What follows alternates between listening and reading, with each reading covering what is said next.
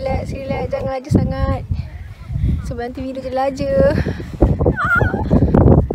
Okey, dah. 1, 2, 3.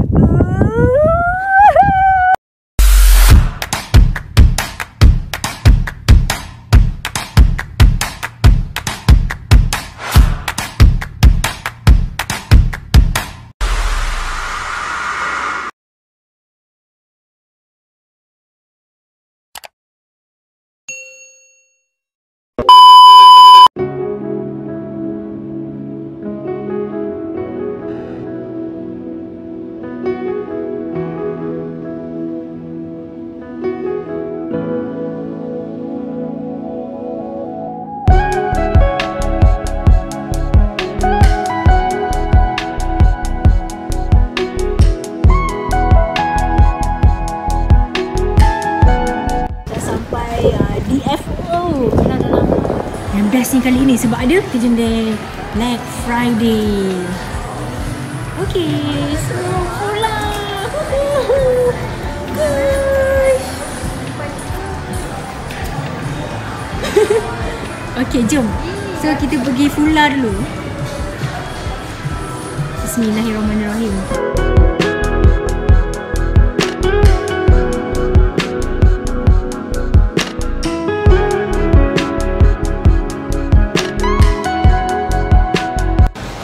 Assalamualaikum.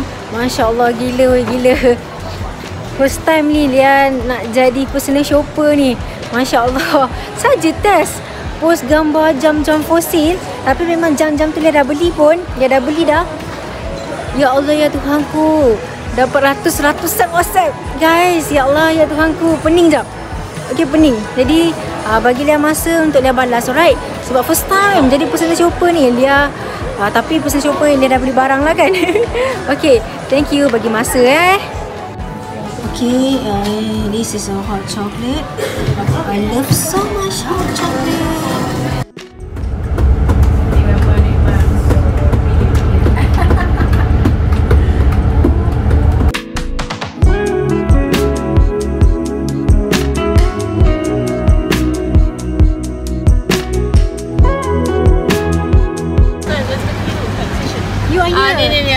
Ni kan. Okay, kita tadi minta sini.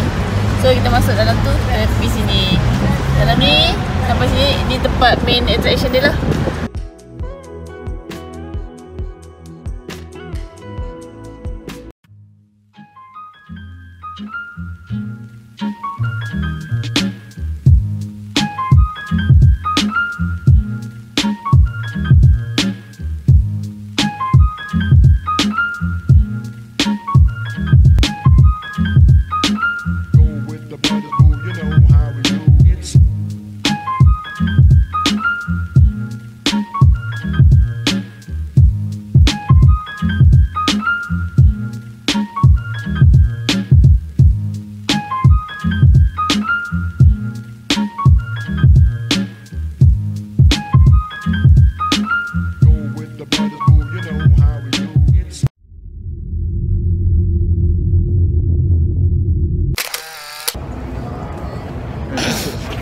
Apa hal kau nak cakap-cakap tak nak cakap dah. Apa buat video gila.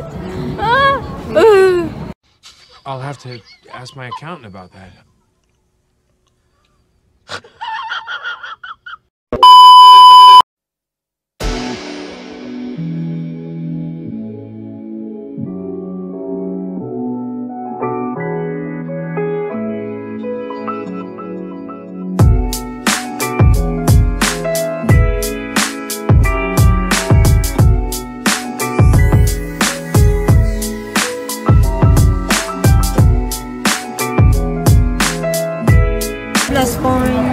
Pakai shilling.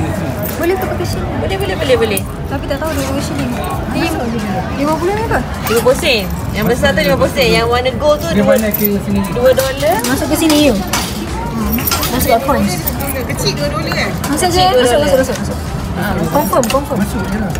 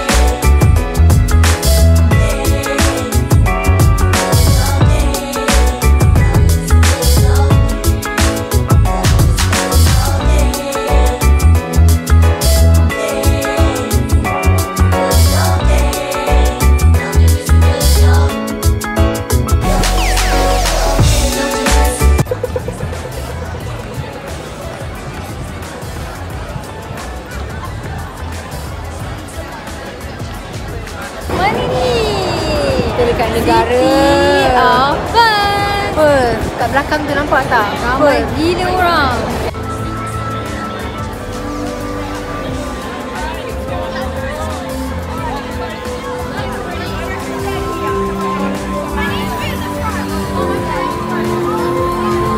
Sekarang kita orang berada di bandar Perth.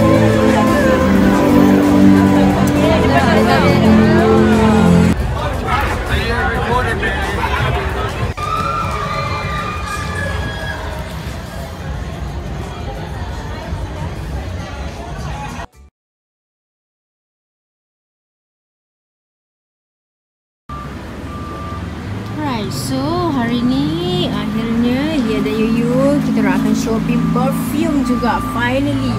Sebab kita orang rasa macam geram lah kalau tak shopping. Tapi kita orang nak shopping perfume yang di Zandra tak keluar kan. Oh, dia jual. Orang tu dah boleh dekat dia.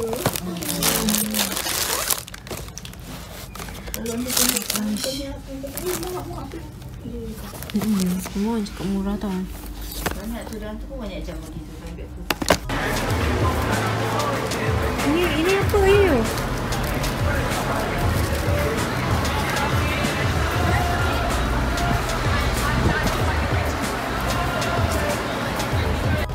Okay, so alhamdulillah kita orang dah habis shopping perfume. Masya-Allah. Memang best, wangi, semuanya wangi-wangi belaka. Jom kita suruh ke Erna buat perfume ni. Kan. So kita sekarang ni on the way nak balik ke kita punya hotel. Sekejap lagi kita nak pergi ke tempat yang seterusnya pula, iaitu Water Town. Okay, kalau kita nak pergi ke Water Town, turun dekat nombor 14. Kita akan nampak landmark dia bangunan warna putih belah kiri. Kita ambil kanan. Hotel mana?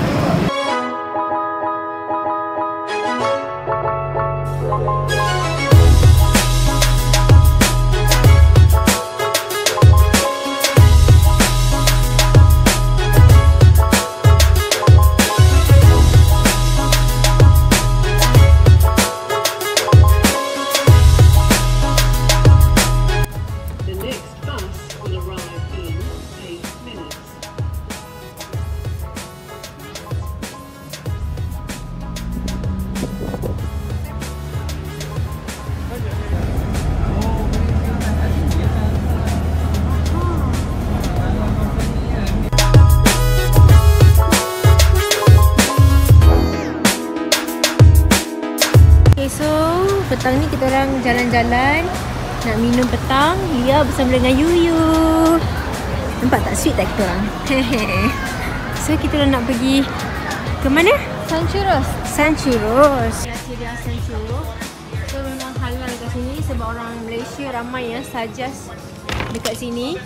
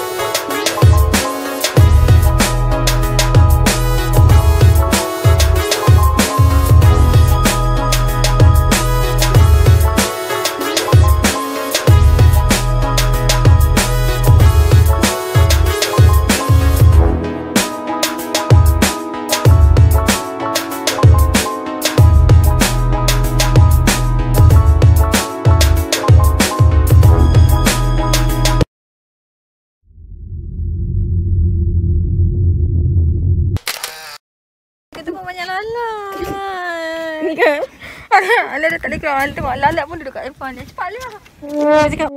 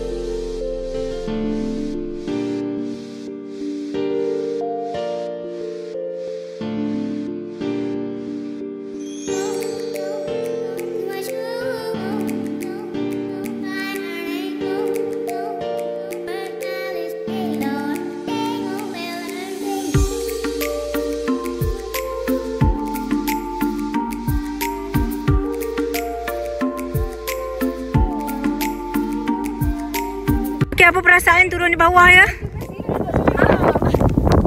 Laju ke? Laju? Takut tak? Bahaya. Bahaya? Kalau tak biasa macam ni. Hai, sekarang yang berada di Sand Dune. Nampak tak? Penuh dengan pasir saja kat sini. Ini pun banyak pasir. So kita orang naik atas, baru lepas meluncur.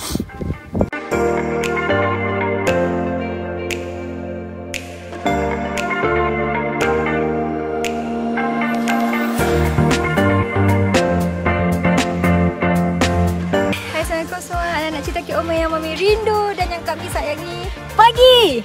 Okay, sekarang kita tengah naik bukit. So sekarang kita tengah menaiki bukit, nampak tu. Nak naik ke atas. Alright, so yeah, let's go. jom. So apa maksud mendaki bukit ni bagi Yuyu? Jadi adalah kalau you all tengok, kalau anda tahu sebenarnya tapi fighting macam kita nak capai satu Jejak je kaki kat pasir ni, tenggelam kaki. Tapi kita fighting juga naik ke atas. Itu maksudnya kita sangat-sangat berusaha. Korang boleh tengok Nampak tu? Nampak Mami Yuyu punya kaki tu? Nampak? Go Mami. Go Mami. Okay. Begitulah usaha kita dalam bisnes pun, di mana kita kena sentiasa berusaha. Jangan putus asa. Kita kena kuat lagi. Kuat lagi. Kuat lagi. Walaupun jatuh sekali mana pun, kita tetap kuat. Kita tetap kuat dan akhirnya kita akan sampai juga ke puncak kejayaan.